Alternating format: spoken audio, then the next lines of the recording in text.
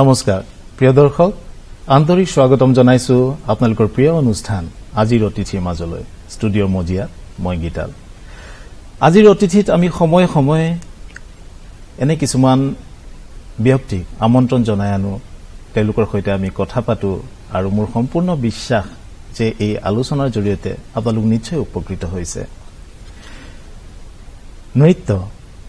নৃত্য বুলি কোৱাৰ লগে লগে আমাৰ মনলৈ আহে যে নৃত্য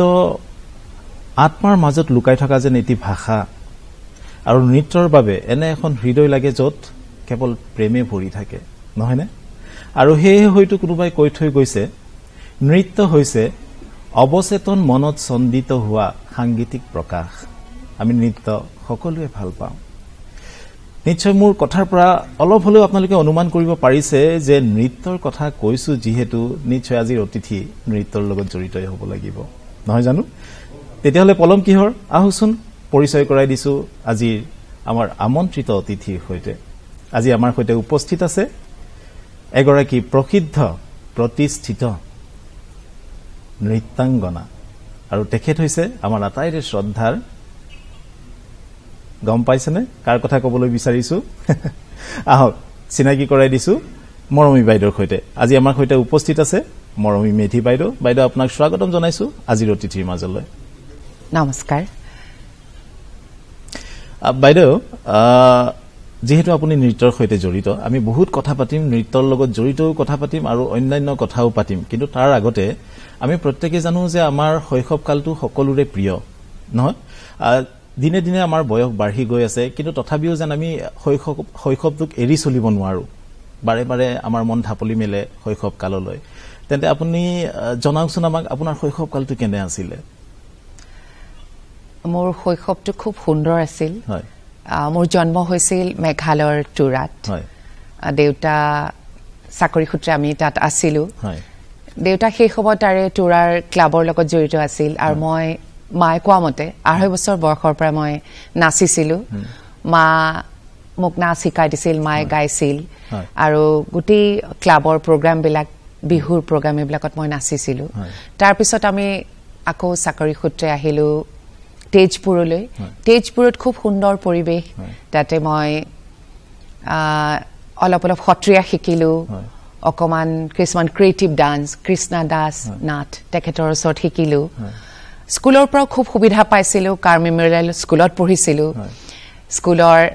হেড ছাৰে বহুত মৰম কৰিছিলে ৰিচাইটেশ্যন কৰিছিলো ড্ৰয়িং কৰিছিলো কোল পাৰ্ক তেজপুৰৰ খুব বিখ্যাত তাত মই বহুত ছবি অকা কম্পিটিশ্যনত জইন কৰিছিলো খুব সোণালী শৈশৱ আছিল তাৰ পিছত ক্লাছ 6ত মই আকৌ দেউতাৰ চাকৰি সূত্ৰে নলবাৰী আহিলো তাতেও আহি মই এক সেই সুন্দৰ পৰিবেশ পালো মোৰ তেতিয়াৰ গুৰু আছিল আৰ্টৰ গুৰু আদ্য শৰ্মা ছাৰ এটা অনুষ্ঠান আছিল আৰ্ট স্কুল সেই আৰ্ট স্কুলৰ থ্ৰুৱেদি আমি বহুত নাচ শিকাৰ সুবিধা পাইছিলো ছবি আঁকিছিলো ৰিচাইটেশ্যন কৰিছিলো আৰু আৰ্ট স্কুলৰ পৰা আমি দুবাৰো আমি দিল্লীলৈ ইউএনৰ পৰা পতা কম্পিটিশ্যনত জইন কৰিছিলো বহুত বিলাক পুৰস্কাৰ লবলৈ সক্ষম হৈছে শৈশৱতে 6-7-8 মানলৈকে আমি খুব সুন্দৰ এটা পৰিবেশ পাৰ কৰিছো তাৰমানে সেই শৈশৱতে আপুনি নৃত্যৰ জগতলৈ গম নোপোৱাকে আহি গৈছো তেতিয়া মানে বিভিন্ন ধৰণৰ নাচো এই বিহু নাচিলো এয়া যদি কোনবা যতীন গোস্বামী ছাৰ যায় তেখেতে অকমান কিবা ধৰক কিবা ঝুমুৰ শিকায় কিবা অকমান সত্ৰীয়া শিকায় মানে বিভিন্ন ধৰণৰ নাচ তেতিয়া নাচো আৰু যেহেতু আপোনাৰ শৈশৱকালৰ বেছি সময় শিল্পনগৰী তেজপুৰতে আপুনি অতিবাহিত কৰিছে নহয় জানো গতিকে হয়তো চাগে সেই সূত্ৰে এই সাংস্কৃতিক জগতখনলৈ হয়তো আপোনাৰ মন ঢাপলি মেলিলে হয়তো তেনে বহুত ব্যক্তিক আপুনি তেজপুৰতে লগ পাইছিলে এই নৃত্যৰ কথা যেহেতু আপুনি সৰুতে ছবিও আঁকিছিলে আবৃত্তি কৰিছিলে বিভিন্ন ধৰণৰ শৈশৱত আমি যিবোৰ ভাল পাওঁ সাধাৰণতে কিন্তু এই নৃত্যৰ জগতখনলৈ বিশেষকৈ শাস্ত্ৰীয় নৃত্য কথক বুলি ক'লে কাৰণ সেইটো সময়ত হয়তো যিহেতু আমাৰ অসমৰ বাহিৰৰ এটি আৰ্ট এটা শিল্প আপুনি কেনেকৈ ঢাপলি মেলিলে ক'ব নোৱাৰো তেতিয়া মানে যেতিয়া হিন্দী পুৰণা সিনেমাবোৰ চাও মাৰ মই প্ৰায় এনেকুৱা সানডে মানে স্পেচিয়েলি আহিছিল হল বিলাকত চাবলৈ যাও বঙালী কিছুমান পুৰণা মুভি সেইবিলাকত দেখো যে সবতে মানে কথক নৃত্যটো খুব ইউজ কৰিছিলে আৰু নজনাকে মনত সেইটো মানে মই এট্ৰাক্ট হৈছিলো আৰু তাৰ পিছত নিজে মানে ফলো কৰিব চাও কিন্তু পদ্ধতিগত শিক্ষা মই ঠিক তেতিয়া গ্ৰহণ কৰা সুবিধাও পোৱা নাছিলো যেতিয়া মই মেট্ৰিক পাছ কৰি ইয়াতে কটনত পঢ়িবলৈ আহো কটনত পঢ়োতে মই মানে ইয়াতে শিক্ষাৰ কাৰণে মানে সকলোতে বিচাৰি ফুৰোতে মোৰ তেতিয়া প্ৰথম গুৰু ছাৰ বৰদলৈ ছাৰ তেওঁ founder principal of Assam state college of music তেখেতক লগ পাওঁ তেখেতৰ ওচৰত প্ৰথম মই কথক নৃত্য পদ্ধতিগত শিক্ষা মই গ্ৰহণ কৰিবলৈ সুবিধা এই হয়তো আপোনাৰ আৰম্ভণি আৰু সেই যাত্ৰাই হয়তো আজি আপোনাক ইমান দূৰলৈ লৈ আনিলে য'ত আমি বিচাৰি পাওঁ আমাৰ মৰমৰ সেইগৰাকী শিল্পী মৰমী বাইদেউ গতিকে এই যি পদ্ধতিগত শিক্ষা লৈছিলে এগৰাকী নৃত্য শিল্পীৰ বাবে কিমান প্ৰয়োজন বুলি আপুনি ভাবে খুবেই প্ৰয়োজনীয় যি মই সদায় সকলোকে মই কম যে সকলোৱে এটা পদ্ধতিগত এতিয়া যোনে গান গায় তেওঁ যদি ক্লাছিকেল মিউজিক শিকে তেওঁৰ কাৰণে কোনো গীতেই অসম্ভৱ নহয় ঠিক তেনেকৈ নৃত্যৰ ক্ষেত্ৰতো তেওঁ যদি ক্লাছিকেল যিকোনো এটা ফৰ্ম শিকে তেওঁৰ কাৰণে কোনো নৃত্যই মানে কেতিয়াও কষ্টকৰ নহয় অতি সোনকালে পিক আপ কৰিব পাৰে সেইটোৱে এটা এনেকুৱা ধৰণৰ এটা জ্ঞান দিয়ে যিটো কথা সেই ক্ষেত্ৰত আগবাঢ়িলে সেই ক্ষেত্ৰত শিক্ষা ললেহে বুজি পোৱা যায় বাইদেউ আপুনি এতিয়াও ইমান ধুনীয়া নহয় জানো আৰু সেই সময়লৈ যদি আমি ঢাপলি মেলো তেতিয়া চাগে আৰু আপুনি বহুত ধুনীয়া আছিলে গতিকে সেই সময়ত আপোনালৈ এনে কিছু অফাৰ আহিছিলে নেকি যে অভিনয় ক্ষেত্ৰখনলৈকে অহাৰ তেনেকুৱা মই যেতিয়া স্কুলত থাকোঁতেই মই নলবাৰীত থাকোঁতেই ক্লাছ 9তেই তেনেকুৱা অফাৰ আহিছিলে সোণমইনা চিনেমাখনত মই নাচিছিলো এটা প্ৰাঞ্জল শইকীয়াৰ এগেইনষ্টত এটা বিহু নাচিছিলো বহাগৰ দুপৰীয়াটো তেনেকে নাচিছিলো আৰু এই চহৰটো তেনেকে কেইটামান এপিসোডত কৰিছো উৰ্মিমালা বুলি এখন সেইখন ধাৰাবাহিক আছিল তাতেও কৰিছিলো মই উৰ্মি ক্যাৰেক্টাৰটো কৰিছিলো তেনেকে বহুতখিনি মই অফাৰ পাইছিলো কিছু সংখ্যক লবলৈ সুবিধা হৈছিল আৰু তাৰ পিছত মই লাহে লাহে নৃত্যৰ জগতখনত বেছিকৈ সোমাই পৰিলো তাৰ মানে বেছি মই কন্টিনিউ কৰিব নোৱাৰিলো অভিনয় লাইনটো হয় গতিকে নৃত্য আৰু অভিনয় এই দুটা বিষয়ৰ মাজত আপুনি হয়তো গুৰুত্ব বেছি দিলে নৃত্য মানে নহয় আমিতো আমাৰ নৃত্যৰ লগতো অভিনয়টো সদায় সংলগ্ন হৈ থাকে নৃত্যৰ ক্ষেত্ৰত যিখিনি অভিনয় মই কৰি গৈছো কিন্তু ধৰক অভিনয় কৰাৰ কাৰণে বাহিৰলৈ যিখিনি ধৰক সিনেমাৰ কথা বা এইখিনিত মানে মই সেই হিচাপত সুবিধা পাইছিলো বহুত সুবিধা পাইছিলো কিন্তু সেইটোত ইমান সময় দিব নোৱাৰিলো তেতিয়া কাৰণ মই নিজে চাকৰি জয়েন কৰিলো ষ্টেট কলেজ অফ মিউজিকত তাতে এজ এ লেকচাৰাৰ জয়েন কৰিলো মোৰ এটা নিজৰ ইনষ্টিটিউচন গঢ়ি উঠিলো মানে সুৰ সংগম বুলি বিয়া হল সংসাৰ দুটা ল'ৰা ছোৱালীৰ মাতৃ মানে এইখিনিতে মই সীমাবদ্ধ হৈ ৰলো যেহেতু আপুনি সংসাৰৰ কথা ওলাইছে আমি সংসাৰৰ কথা পাতিম কিন্তু আপুনি অসমৰ লগতে ভাৰতৰ বাহিৰতো বিভিন্ন দেশলৈ গৈছে আপোনাৰ যি কলা যি শিল্প হেয়া পৰিবেশন কৰিছে এইখিনিতে আপোনাৰ এতিয়া আমি ভিডিঅ' উপভোগ কৰো নে কি কয় ঠিক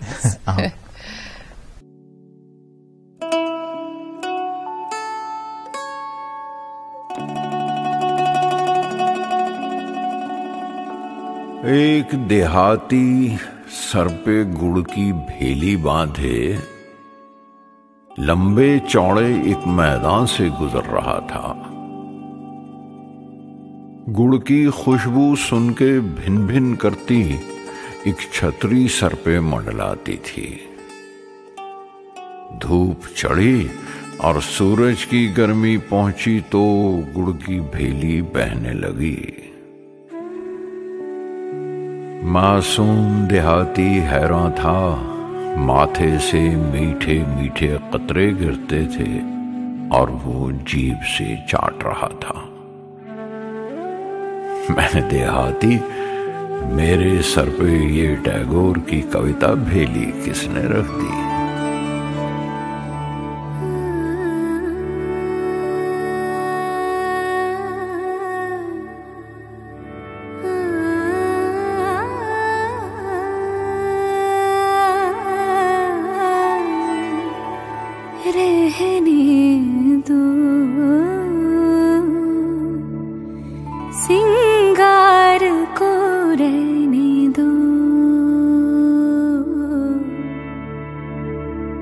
सामने चूल्हा जल रहा है, धुआं आंखों में लग रहा है, जलन भी है आनंद भी। बस आते ही होंगे, जल्दी से संध्या पूजा हो जाए। जानती है वो क्या कहेंगे। जैसी हो वैसी ही आ जाओ, सिंगार को रहने दो। जैसी हो वैसी ही आ जाओ, सिंगार को रहने दो। बाल अगर बिखरे हैं, सीधी मांग नहीं निकली, बांधे नहीं अंगिया के फीते, तो भी कोई बात नहीं। जैसी हो वैसी ही आ जाओ, सिंगार को रहने दो।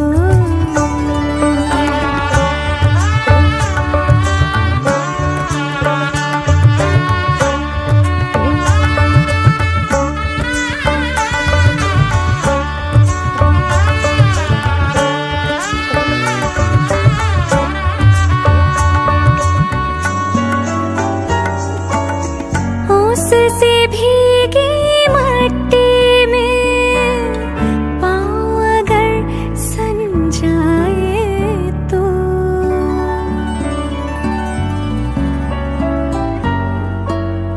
उससे भीगी मट्टी में पाँव अगर सन जाए तो, घुंघरू गिर जाए पायल से, तो भी कोई बात नहीं। जैसी हो वैसी ही आ जाओ, सिंगार को रहने दो।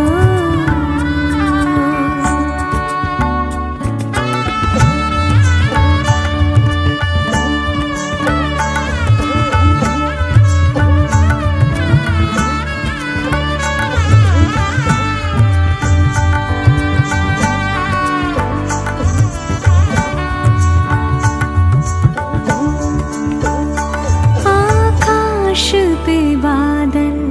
उमड़ रहे हैं, देखा क्या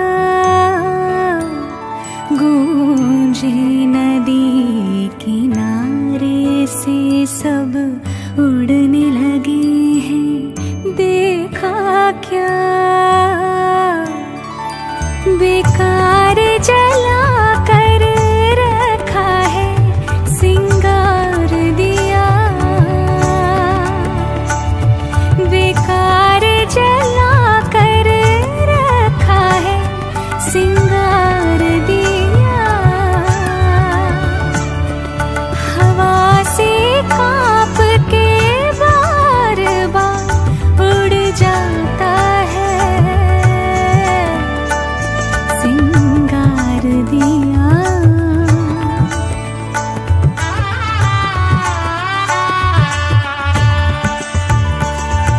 जैसी हो वैसी ही आ जाओ, सिंगार को रहने दो। किसको पता है पलकों तले दिए का काजल लगा नहीं, नहीं बनी है प्राण दी तो क्या, गजरा नहीं बंधा तो छोड़ो। जैसी हो वैसी ही आ जाओ, सिंगार को रहने दो।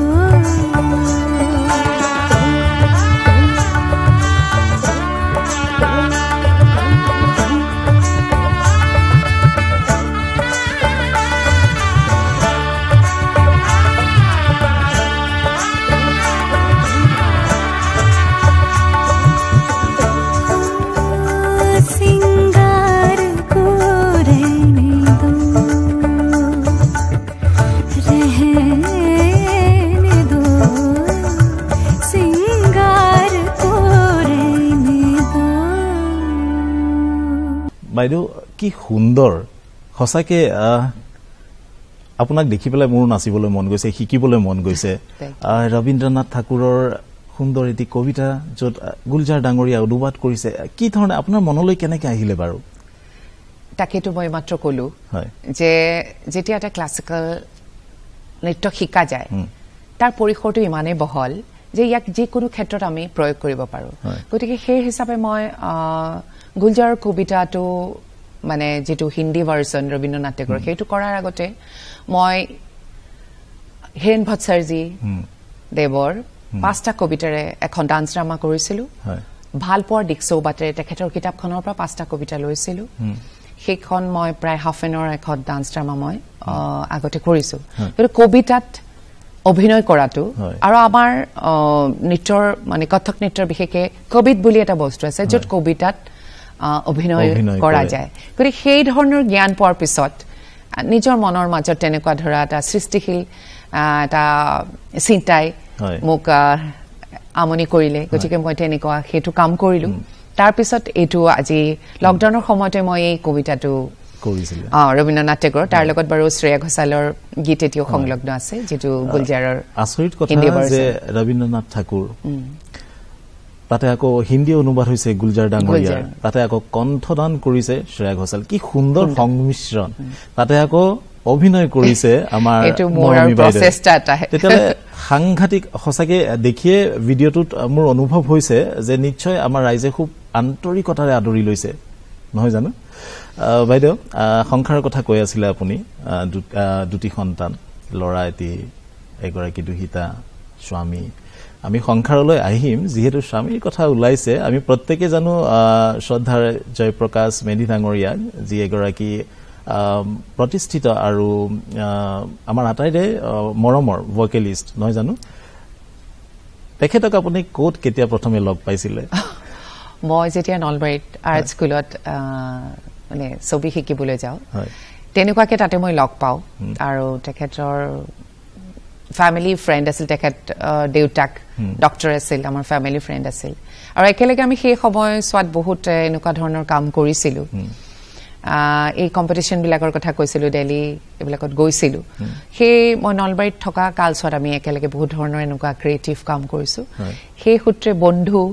সেই সূত্ৰে আমাৰ এটা সম্পৰ্ক গঢ়ি উঠিছিল তেতিয়াই আৰু তাৰ পিছত হেতু কন্টিনিউ থাকিল তাৰ পাছত বিবাহৰ পাছত ধৰক আপোনালোকৰ এই এগৰাকী কণ্ঠশিল্পী আপুনি নৃত্যশিল্পী যি সংমিশ্ৰণ ইজনে সিজনক ইমান আন্তৰিকতাৰে সহযোগ কৰি আহিছে নিশ্চয় আমাৰ মেধি ডাঙৰীয়াৰ মিউজিকতো আপুনি পাৰফৰ্ম কৰিছে তো সেই অভিজ্ঞতা সম্পৰ্কে ক'ব নেকি নিশ্চয় বুলি ক'লে নহয় তেখেতে আমাৰ যিমানখিনি কম্পোজিশন মই এতিয়ালৈকে কৰিছো গোটেইবিলাক তেওঁ মিউজিক কৰিছে আচ্ছা কেনে লাগে আপোনাৰ কেনে অনুভৱ হয় কি কম আৰু সেইটো অনুভৱ বুজাব নোৱাৰা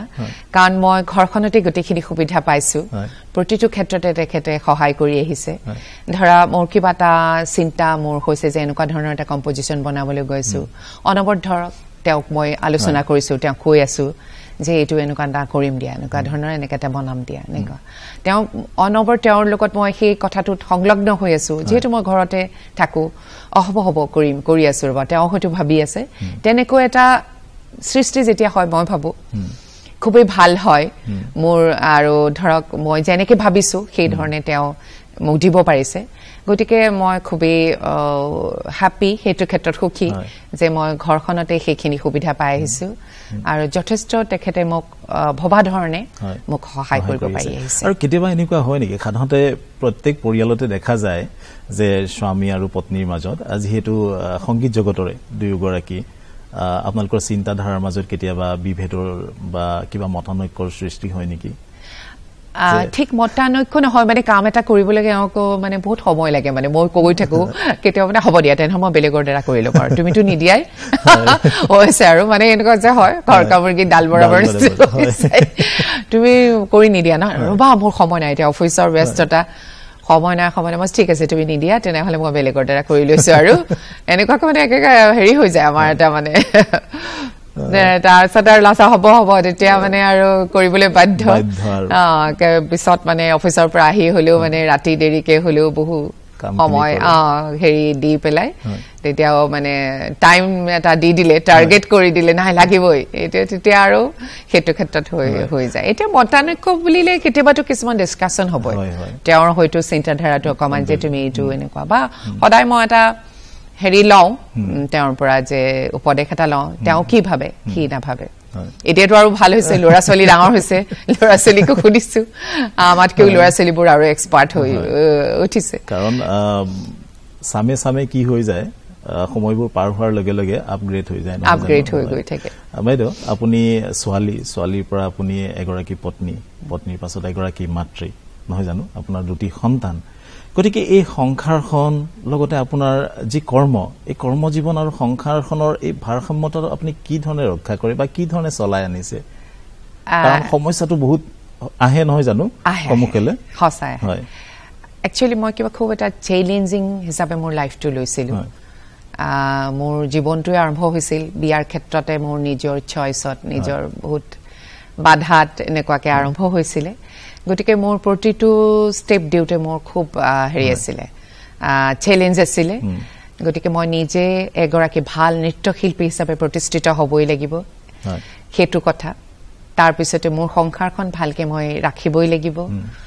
ল'ৰা ছোৱালীকো মই সুন্দৰভাৱে সময় দিব লাগিব তেওঁলোককো সুন্দৰভাৱে গঢ়ি তুলিব লাগিব সেই ক্ষেত্ৰত মই সময়টো খুব সদ্ব্যৱহাৰ কৰিছিলোঁ সময় নষ্ট কৰিবলৈ খুব বেয়া পাইছিলোঁ আৰু এটা সদায় মানে স্কেডুল এটা বনাই লৈছিলোঁ যে মই খুব আৰ্লি ৰাইজাৰ বহুত ৰাতিপুৱাই উঠো নিজৰ কৰিবলগীয়া প্ৰেক্টিচ ইত্যাদি মই ৰাতিপুৱাই কৰি পেলাওঁ নিজৰ কামটো তেতিয়া কোনেও নুঠে মোক কোনেও ডিষ্টাৰ্ব নকৰে 6টা মানৰ পিছত তাৰপিছত মই ল'ৰা ছোৱালীক দিওঁ স্কুল পঠিয়াওঁ বা স্বামীক যাক যি যেনেকে মোৰ ফেমিলিও এওঁলোকৰ মোৰ হাজবেণ্ডৰ ফেমিলিও বহুত ডাঙৰ সকলোকে সময় দিব লাগে তাৰপিছত মোৰ চাকৰিত এটা টাইম যায় তাৰ পৰা আহি আকৌ ল'ৰা ছোৱালীৰ পঢ়া শুনা তেওঁলোকে যোনে নাচ শিকিছে নাচ ল'ৰাকো তেনেকে চেষ্টা কৰিছিলোঁ সিও বাৰু ছবি আঁকিছিল গান শিকিছিল সি বাৰু ৱেষ্টাৰ্ণ লাইনত গুচি গৈছে সি ৱেষ্টাৰ্ণ গায় তেনেকুৱাকে তৈয়াৰ কৰিব চেষ্টা কৰিছিলোঁ এটাই মই ভাবো সময়ৰ সদ্ব্যৱহাৰ সময় ডিভিজন কৰি ললে প্ৰত্যেকটো কামে সুকলমে কৰিব পাৰি কাৰণ এগৰাকী পত্নী হিচাপে পত্নীৰ যি কৰ্তব্য যি কৰ্ম এটা সাইডত এগৰাকী মাতৃ হিচাপে হেও এটা সাইডত নহয় জানো তাৰ মাজত আপোনাৰ নিজৰখিনি চাকৰিয়ে হোক আপোনাৰ যি সাধনা এই সাধনাটো সমান্তৰালভাৱে আগবঢ়াই নিয়াটো একেবাৰে সহজ নহয় এগৰাকী মহিলাৰ বাবে নহয় জানো যদিহে মহিলাগৰাকী কৰ্মী বা ধৰক কৰবাত কৰ্মৰত হৈ আছে কাৰণ গোটেইখিনি মিলোৱাটো সময় এটা বহুত কলেজত গুচি গৈছিলে সেইটো কাৰণত মানে বহুত দিগদাৰ মানে নিজৰ আজৰি বুলিবলৈ নাই এই কলো খোৱাটো হয়তো শুইছো যদিও 11টা বজাত খুব বেছি 5-6 ঘণ্টাৰ ভিতৰত মানে টোপনিটো শেষ কৰিয়ে মানে 5 ঘণ্টামান শুই আৰু দিনটোত 1 মিনিটো মানে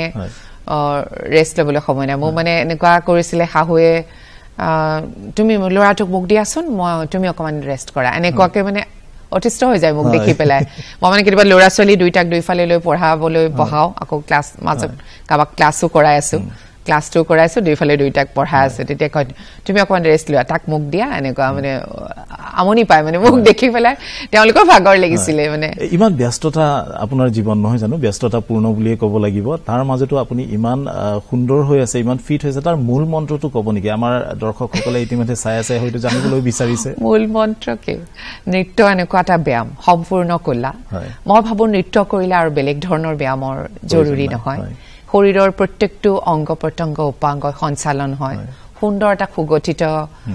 শৰীৰ গঠন হয় বুলি ভাবো শ্বাস প্ৰশ্বাসৰ ক্ষেত্ৰত শিৰা উপশিৰা গতিকে শিৰা উপশিৰা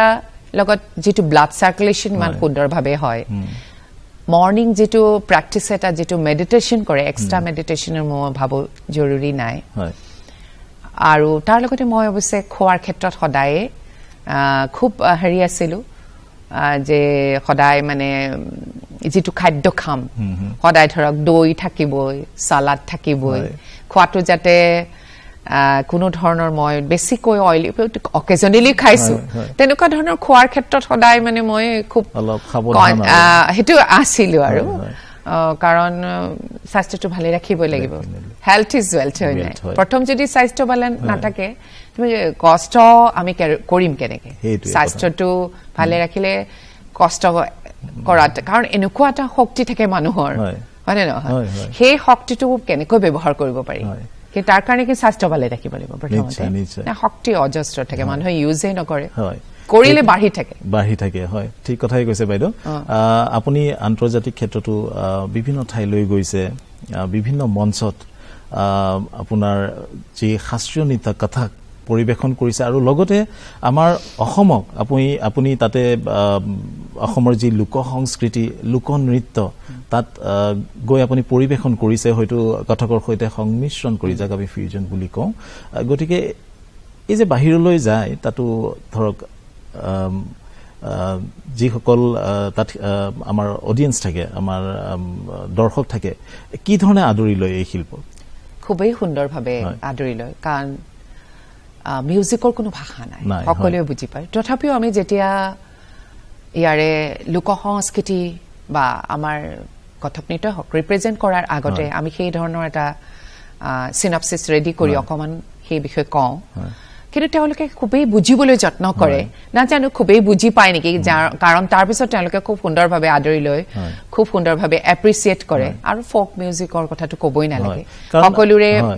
সেই মিউজিকৰ লগত গাটো নাচি উঠে নিশ্চয় কাৰণ তাত এক যেন নতুন শক্তি নতুন প্ৰেৰণা পোৱা যায় আৰু তাতোকৈ ডাঙৰ কথা আপুনি অসম তথা ভাৰতবৰ্ষৰ হৈ আপুনি প্ৰতিনিধিত্ব কৰে গতিকে নিজৰ বস্তুখিনি শুদ্ধ ৰূপত আপুনি দেখুৱাবই লাগিব আৰু তাত লোকনৃত্যৰ প্ৰতি তাৰ দৰ্শকসকলৰ মনৰ ধাৰণা কেনেকুৱা বাৰু খুব সুন্দৰ কাৰণ মই এটা মনত আছে কামৰূপীয়া লোকগীত লৰু ধৰু ধৰি জহুৱা মই খেদে পাছে পাছে তাৰ আগতে লৰু ধৰি ধৰি জহুৱা মই কৃষ্ণ সৰু কৃষ্ণৰ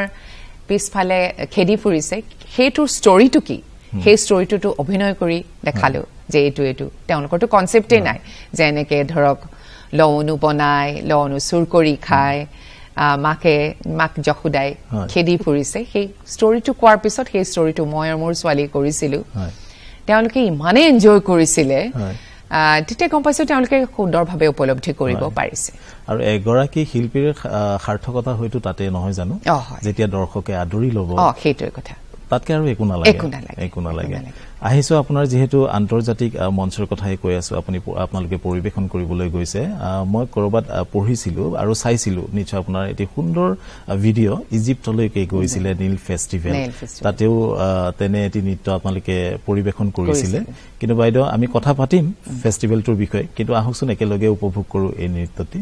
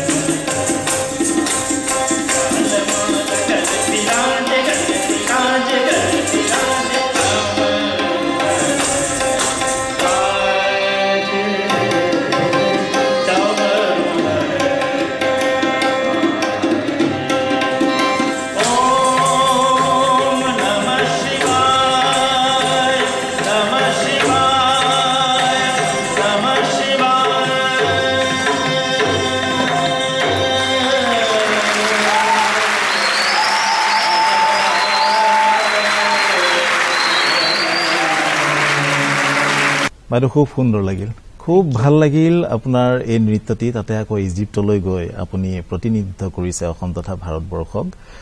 ভাল লাগে নহয় জানো মানুহে যেতিয়া নিজৰ বস্তুবোৰ আদৰি লয় খুবেই ভাল লাগে আৰু এগৰাকী শিল্পী হিচাপে আপোনাৰ সেই সময়ত সেই মুহূৰ্তৰ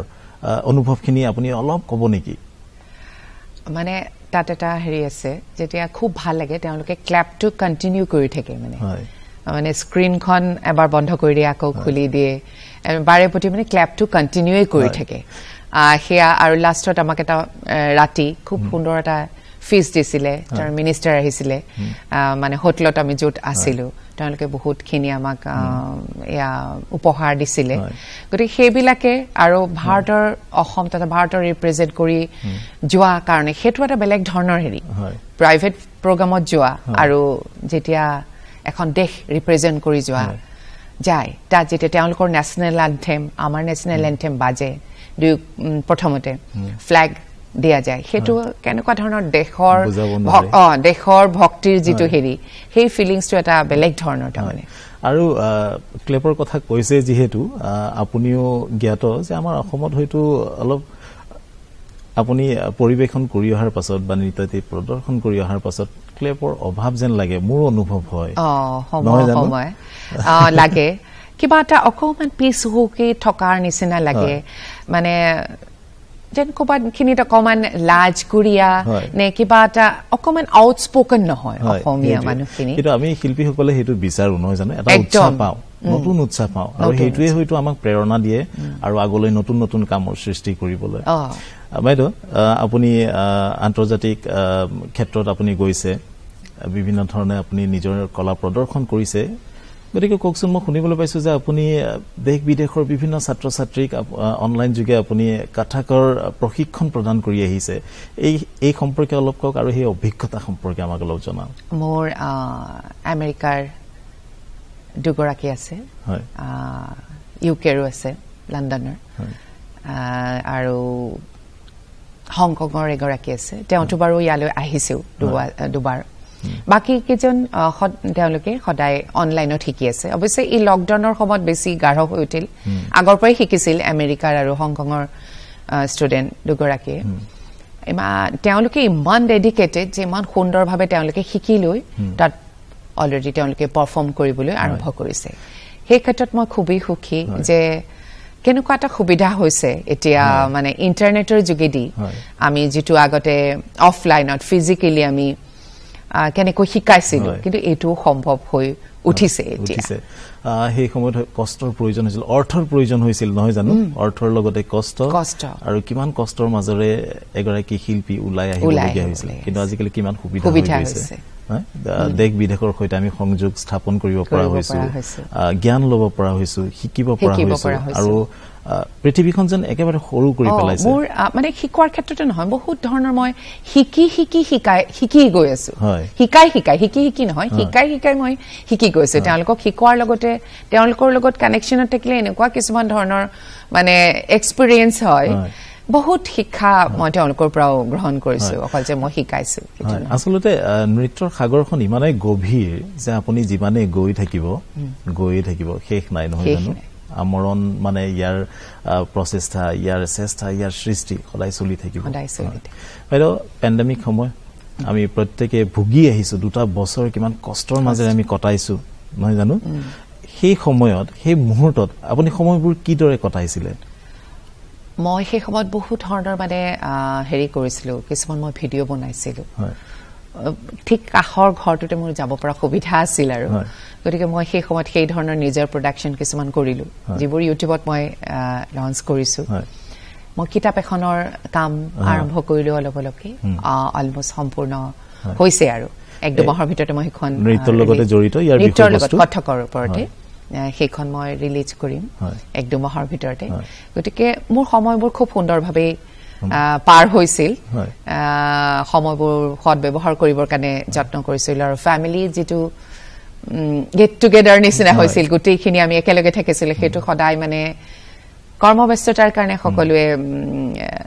নাপায় এটা খবৰ সেইটো খুব এনজয় কৰিছিলো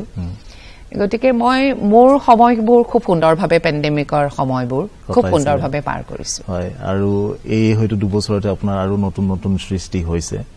একদম কাৰণ চিন্তাৰ সময় পোৱা গৈছিল চিন্তাৰ পঢ়িবলৈ পাইছিলো কাৰণ পঢ়িবতো লাগিবই পঢ়াৰ বেছি সময় পোৱা গৈছিল গতিকে হয়তো কিতাপখনৰ লিখাৰ কথাটো মই হয়তো আগতে ভাবো আকৌ থৈ দিও সময়ৰ অভাৱত আকৌ ভাবো কিন্তু এইটো সময় মোক মানে বেছিকৈ মোক হেৰি কৰি তুলিলে যে নাই লিখিবই লাগিব গতিকে হেয়া মই ভাবো যে সময়টো কেনেকৈ ব্যৱহাৰ কৰিব পাৰি নিজৰ ওপৰত কথা হয় বাইদেউ এতিয়া আমি অন্য এটা বিষয়লৈ আহিছো এগৰাকী মাতৃ হিচাপে এগৰাকী ধুনীয়া ছোৱালীৰ আপুনি মাতৃ নহয় জানো আমি প্ৰত্যেকে চিনি পাওঁ মেঘৰঞ্জনী বুলি ক'লে ভাল অভিনেত্ৰী এগৰাকী নৃত্যশিল্পী যেতিয়া মাতৃ আৰু দুহিতাই একেখন মঞ্চত একেলগে যুগলবন্দী কৰে সেই সময়ত আপোনাৰ কেনে অনুভৱ হয় ইয়াতকৈ হয়তো ভাল লগা মুহূৰ্ত আৰু নাই হয় আৰু মই এটা কথা কওঁ মাজতে যে মই তেনেকুৱা বহুত প্ৰগ্ৰাম আছে য'ত মানে মোৰ স্বামী গৈছে হয় আৰু মোৰ ল'ৰাও তাৰ লগতে মোৰ লগত সংগত কৰিছে সি কিবোৰ্ডত সংগত কৰিছে কেতিয়াবা পাৰ্কাছন কৰিছে গোটেই ফেমিলিটো যেতিয়া আমি ষ্টেজত থাকো সেই তাৰ নিচিনা ভাল মুহূৰ্ত মোৰ জীৱনত নাই বুলি ভাবো আৰু সেই ক্ষেত্ৰত অডিয়েন্সও এনেকুৱা এটা তেওঁলোকৰ ফিলিংটো এটা বেলেগ ধৰণৰ হয় যেতিয়া আমি দুজনে নাচো বা মোৰ স্বামীয়ে গায় মোৰ ল'ৰাই তাৰ লগত সংলগ্ন হৈ আছে সেইটো আটাইতকৈ ভাল লগা মুহূৰ্ত বুলি মই ভাবো হয় গতিকে খুব কমে হয়তো এনে দেখা যায় নহয় জানো বাইদেউ এটি পৰিয়ালৰে কণ্ঠত নিজৰ ঘৰৰে বাদ্যত নিজৰ ঘৰৰে আৰু নাচত মাতৃ আৰু পুত্ৰী কি সুন্দৰ পৰিৱেশ হ'ব পাৰে বাইদেউ এগৰাকী শিল্পীৰ সমাজখনৰ প্ৰতি দায়বদ্ধতা কি বুলি আপুনি ভাবে খুবেই দায়বদ্ধ কাৰণ প্ৰথমতে হৈছে আমি সুস্থ নাগৰিকৰ জন্ম দিব লাগিব সুস্থ নাগৰিক জন্ম দিলে এখন সুস্থ সমাজ হ'ব মই ভাবো মই যেটো সাবজেক্ট সাধনা কৰি আছো যেটো ধৰণে শিক্ষা দিও ক্লাছৰুমৰ যেটো কালচাৰ এগৰাকী ছাত্ৰ ছাত্ৰী হুমাই গুৰু ভক্তি ডাঙৰক সন্মান কৰাৰ পৰা আৰম্ভ কৰি আমাৰ যেটো অসমীয়া বা হিন্দু প্ৰথামতে যেনেকৈ ধৰক আমি ভূমি প্ৰণাম কৰি এটা সাত্বিক পৰিৱেশত আমি যেনেকৈ নৃত্য শিক্ষা দিও নৃত্য শিক্ষা গ্ৰহণ কৰাৰ পিছত সেই গৰাকী ষ্টুডেন্ট বা সেই গৰাকী ছাত্ৰ ছাত্ৰী ফিজিক্যালি মেন্টালি এগৰাকী সুস্বাস্থ্য আৰু সুস্বাস্থ্য মানে সুস্থ মনৰ অকল স্বাস্থ্যই নহয় অধিকাৰী হ'ব গতিকে তেওঁ কেতিয়াও এটা বেয়া কাম কৰিব নোৱাৰে গতিকে এখন সুস্থ নাগৰিকৰ আমি সৃষ্টি কৰি যাওঁ এটা নৃত্য শিক্ষাৰ লগতে তেওঁলোকে যেতিয়া এখন সংসাৰ বা এটা ফ্যামিলি মেইনটেইন কৰিব সেই ফ্যামিলিটো সুস্থ হ'ব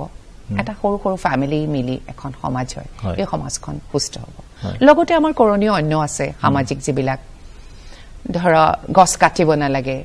নহয় তেনেকুৱা ধৰণৰ মই আগতে কৰিছো এখন সেউজী ধৰা বুলি যে গছ পুলি ৰুব লাগে গছ কেতিয়াও কাটিব নালাগে সামাজিক বনানীকৰণৰ ওপৰত যেনেকুৱা হেনেকুৱা টপিক বিলাকৰ ওপৰত আমি কিছুমান ডান্স ড্ৰামা কৰো যেনেকৈ হাতী মানুহৰ সংঘাত সেইটোৰ ওপৰত হাতী আৰু মানুহ বুলি এখন কৰিছো তেনেকুৱা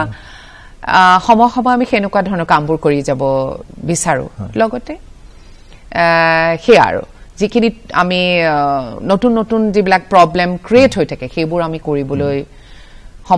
সময় সুবিধা পালে আমি কৰিবৰ কাৰণে চেষ্টা কৰোঁ এইখিনি মই আজিলৈকে চেষ্টা কৰি আহিছো হয় বাইদেউ আপোনাৰ এই চেষ্টা সদায় আগবাঢ়ি যাওক আমি হেতুৱে ঈশ্বৰৰ ওচৰত প্ৰাৰ্থনা কৰিম কাৰণ আমাক আৰু নতুন সৃষ্টি লাগে নহয় জানো আমাৰ সমাজখন সুস্থ সবল হৈ আগুৱাই যাওক উন্নতিৰ পথত আমি হেতুৱে বিচাৰো আৰু এই ক্ষেত্ৰত নৃত্য যদি এক মাধ্যম হ'ব পাৰে তাতকৈ আৰু ডাঙৰ কথা একো নাই নহয় জানো কাৰণ আমি সকলোৱে ফুৰ্তি লাগিলে যে এটা প্ৰণালীবদ্ধ শিক্ষা লৈহে নাচিব লাগে এনেকুৱা নহয় মানুহক নৃত্যটো ইমানেই প্ৰয়োজনীয় নৃত্য যেতিয়া ফুৰ্তি লাগে ন আদিম যুগৰ পৰা ফুৰ্তি লাগিলে প্ৰথমটো হাত ভৰিৰে ইংগিত দেখাইতো মানুহে সব নিজৰ মনৰ কথা প্ৰকাশ কৰিছিল নৃত্যই ভাষা আছিল যেতিয়া ফুৰ্তি লাগে মানুহে নাচে খঙতো মানুহে নাচে নিজৰ ভিতৰৰ যেটো কি কওঁ ভিতৰৰ যেটো পীড়া থাকে সেইটো ওলাই যায় ফুৰ্তিটো ওলাই যায় সেইটো খুব জৰুৰী আচ্ছা গতিকে মনৰ ভাৱ প্ৰকাশ কৰাৰ এটা মাধ্যমো আছিল চাগে নৃত্য নহয় প্ৰথম কেছৱাটোৱে জন্ম হোৱাৰ লগে লগে যে হাত ভৰি লৰাই হেতুৰ পৰাই মানে ওয়েস্টাৰ্ণ হেৰিমতে হেতুৰ পৰাই নৃত্য অহা বুলি ক'ব বিচাৰে ওয়েস্টাৰ্ণ কালচাৰ যেহেতু আপুনি আমাৰ মাজত উপস্থিত আছে আমি জানো অভিনয়ে হোক সংগীতে হোক নৃত্যই হোক নৱৰস লাগিবই নৱৰস অবিহনে এই পূৰ্ণতা কেতিয়াও নাপায় তেতিয়াহলে অলপ সুবিধা লৈছো আপোনাৰ পৰা এৰি নিদিও মোক তিনিটা ৰস আপুনি দেখুৱাব লাগিব মোৰ ভাল লগা এটা হল শৃংগাৰ ৰস ঠিক আছে আৰু এটা হল বীৰ ৰস আৰু এটা হৈছে কি ৰস দিলে ভাল লাগিব বাইদেউ কৰুণ দিব পাৰা কৰুণ একদম ভাল ৰসৰ কথা কৈছে ঠিক আছে শৃংগাৰ ৰস কৰুণ ৰস আৰু বীৰ ৰস অলপ দেখুৱাই দিয়ক খালি এটা অকমান মুদ্ৰাটা এনি হে মুদ্ৰাটা লৈছো শৃংগাৰ to প্ৰেমৰ হেৰি হয় নে নহয় মই ভাবি লৈছো মোৰ কাষত নায়ক এজন আছে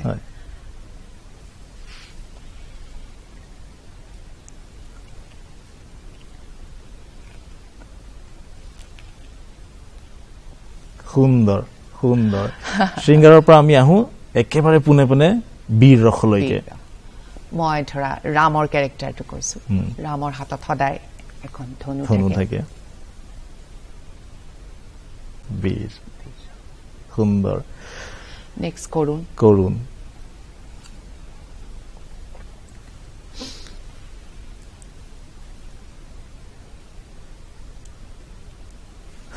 সুন্দৰ বাইদেউ অতি সুন্দৰ অলপ শিকিব পাৰিলো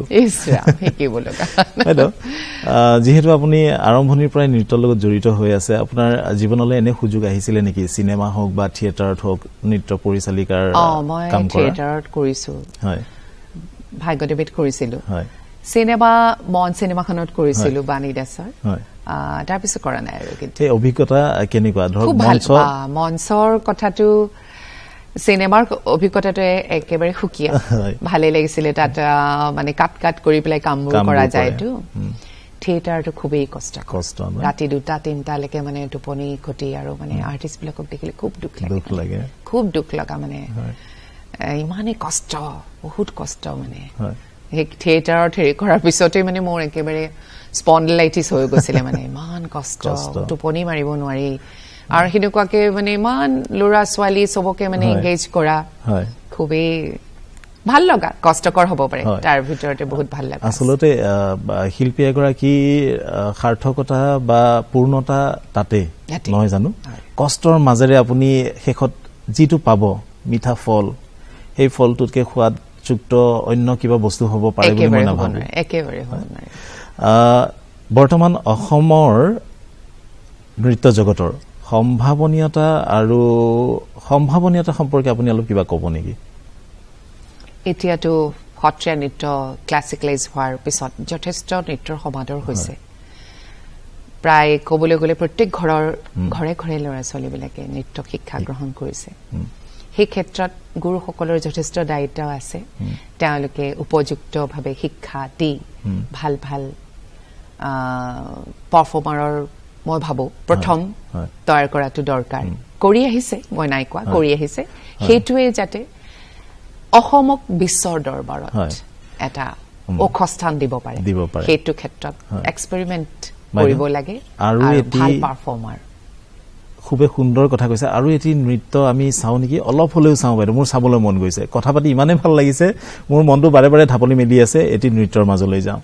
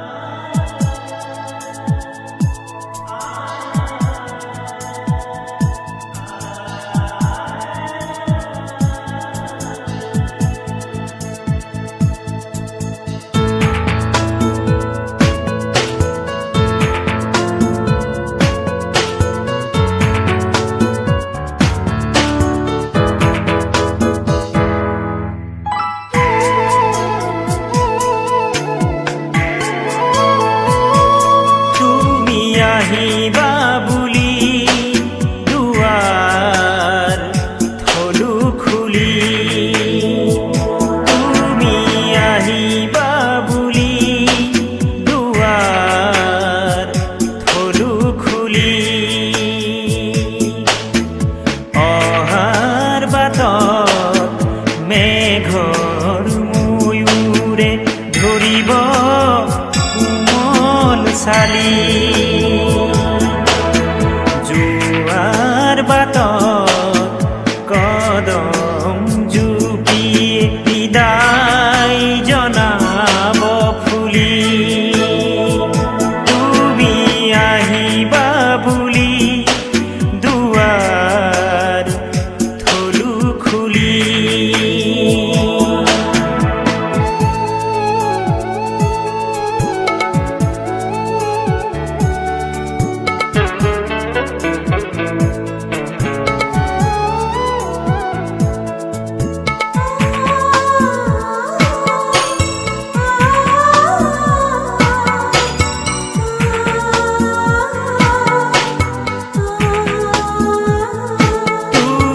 আহিবা বুলি পাহৰা বিনত নীৰৱে বুলালো আঙুলি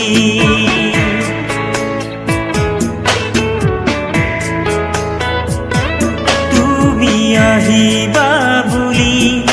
পাহৰা বিনত নীৰৱে বুলালো আঙুলি সপোনৰ সেই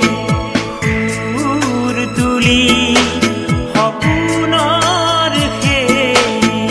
সুৰ তুলি সপোনৰ সুৰ তুলি তুমি আহিবা বুলি দুৱাৰ থলো খুলি তুমি আহিবা বুলি দুৱাৰ থলো খুলি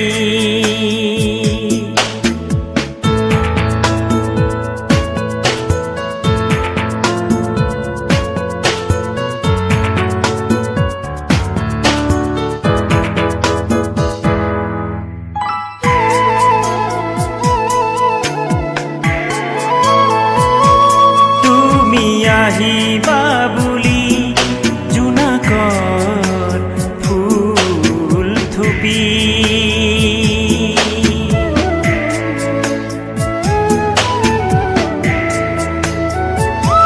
তুমি আহিবা বুলি জোনাকৰ ফুল থুপি তোমাৰ অহাৰ বাটেৰে তোমাৰ অহাৰ বাটেৰে আছেই অকলে ফুলি তুমি আহিবা বুলি দুৱাৰ থলো খুলি তুমি আহিবা বুলি দুৱাৰ থলো খুলি কথকত কৰে কি ঠুমৰি ঠুমৰি আছে যেনেকে ভজন গজল ঠুমৰি এটি ঠুমৰি কানহা বিনা সোনি লাগি নগৰিয়া Kanha means it's a represent of Nayak hero ইয়াত আমি কৃষ্ণ বুলি ভাবিলো কানহা বিনা সোনি সোনি মিন্স খালী লাগিছে তোমাৰ অবিহনে গোটেই নগৰখন গোটেই চহৰখন শূন্য শূন্য লাগিছে মই সেইখিনি অকমান গাই গাই নিজে কৰি দিম ভাবিম কানহা বিনা সোনি লগে নগৰিয়া নগৰিয়া নগৰিয়া কানহা বিনা সোনি লাগে নগৰিয়া সুন্দৰ অতি সুন্দৰ বাইদেউ আপুনি ভালো গায় দেই খুব বেয়া হৈছে বেছি লোট হৈ গ'ল ভাল গাইছে বাইদেউ আমাৰ সময় হৈছে লাহে লাহে এই অনুষ্ঠানৰ মাজৰ পৰা বিদায় লোৱাৰ কিন্তু তাৰ আগমুহূৰ্তত আমাৰ নৱপ্ৰজন্মক আপুনি কি ক'ব নৱপ্ৰজন্মক কম যে সকলোকে মই বাধ্যবাধকতা কৰা নাই যে নৃত্য শিকিবই লাগিব যাৰ ইণ্টাৰেষ্ট আছে নৃত্য শিক্ষা গ্ৰহণ কৰাটো উচিত যিকোনো এটি ক্লাছিকেল ডান্স ফৰ্ম বা বিশেষকৈ ক্লাছিকেলৰ যেহেতু মই এগৰাকী ক্লাছিকেল ডান্সাৰ ক্লাছিকেল ডান্স শিকাত মই যথেষ্ট মই চবকে অনুৰোধ কৰিম অন্য ডান্স ফৰ্মো শিকিব পাৰে ৱেষ্টাৰ্ণ শিকে যোনে শিকে কিন্তু নৃত্য শিক্ষা গ্ৰহণ কৰাটো উচিত নাচক সুস্বাস্থ্যৰ অধিকাৰী হওক সকলোৱে হেপী হওক সুখী হওক এখন সুন্দৰ সমাজ গঢ়ি তোলক নিশ্চয় বাইদেউ সঁচাকৈ খুব ভাল লাগিল ইমান ব্যস্ততাৰ মাজত আজি আপুনি আমাক সময় দিছে নৃত্য সম্পৰ্কে আমি বহু কথা জানিব পাৰিলোঁ বিশেষকৈ এটি সুস্থ স্বাস্থ্যৰ গৰাকী হ'বলৈ হ'লে নৃত্য আন এটি মাধ্যম শাৰীৰিক ব্যায়ামৰ লগতে এই নৃত্যৰ জৰিয়তে আমি নিজৰ শৰীৰটো সুস্থ সবল কৰি ৰাখিব পাৰোঁ বাইদেউ অসমৰ সেউজীয়া পথাৰত পকা ধানে হালি জালি থাকে মানে আপোনাৰ এই যাত্ৰা আপোনাৰ এই সাধনা আপোনাৰ এই সৃষ্টি সদায় সেউজীয়া হৈ থাকক বুৱতী নৈৰ নিচিনা বৈ যাওক দেশ মহাদেশলৈ সাগৰলৈ সেয়াই কামনা কৰিছোঁ আপুনি সুস্বাস্থ্যৰে থাকক কাৰণ আমাক আৰু নতুন নতুন সৃষ্টি লাগে আৰু মই এইখিনিতে তোমাক বহুত বহুত ধন্যবাদ জনালো আৰু দূৰদৰ্শনৰ এই অতিথি অনুষ্ঠানলৈ নিমন্ত্ৰণ কৰি অনাৰ বাবে বহুত বহুত ধন্যবাদ অশেষ ধন্যবাদ বাইদেউ প্ৰিয় দৰ্শক এইখিনিতে আপোনালোকৰ মাজৰ পৰা বিদায় লৈছোঁ আজিৰ অতিথি পৰৱৰ্তী খণ্ডত আমি পুনৰ লগ পাম আন এগৰাকী নতুন অতিথিৰ সৈতে তেতিয়ালৈকে অপেক্ষা কৰক আজিলৈ আহিছোঁ আৰু লগতে আপোনালোকৰ সুস্বাস্থ্য কামনা কৰি নমস্কাৰ